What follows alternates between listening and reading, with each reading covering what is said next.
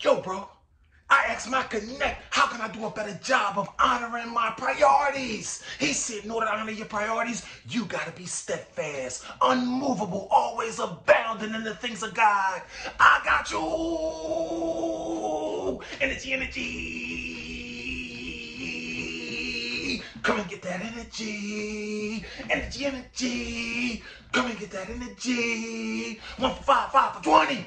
Energy. Come and get that energy. I am Dr. Baxter, bringing you your dose of energy. Straight raw, no cut, no coffee, no energy drink. Mindset. Honor your priorities. See, your priorities are your priorities for a reason. So please honor them. Now, the goal is to never allow anyone or anything to prevent you from keeping the main thing, my friends. So honor your priorities and control your mind.